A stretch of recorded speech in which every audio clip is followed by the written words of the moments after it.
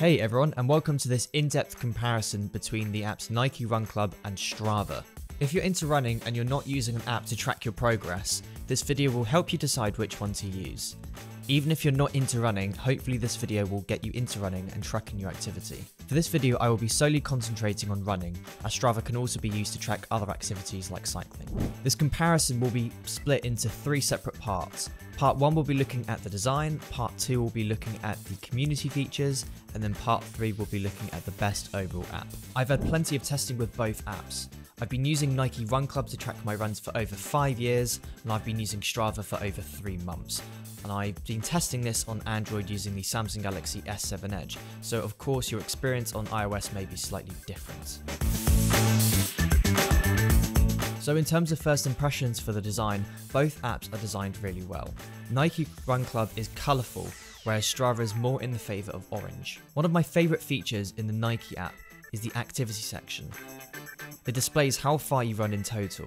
I think that this is one of the best designed features of the app because it really makes me want to do more runs and keep adding to my total length that I've travelled. Unfortunately, Strava doesn't seem to do a very good job at displaying your own data, as you have to go to your profile and select activities. The way your total distance is displayed in Strava just isn't as rewarding as it is in Nike. Both apps are easy to use and navigate through. To me, one isn't significantly easier to use than the other. When you open the app for the first time, you do have to create an account for both Nike and Strava, and I really wish you didn't have to do this.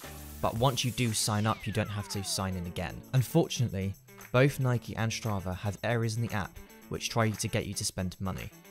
Nike has a section which gives you access to their shop, and Strava has a dedicated training button to get you to sign up to a subscription called Summit.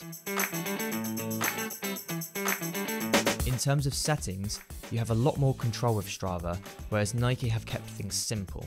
I like how you have good privacy controls on Strava.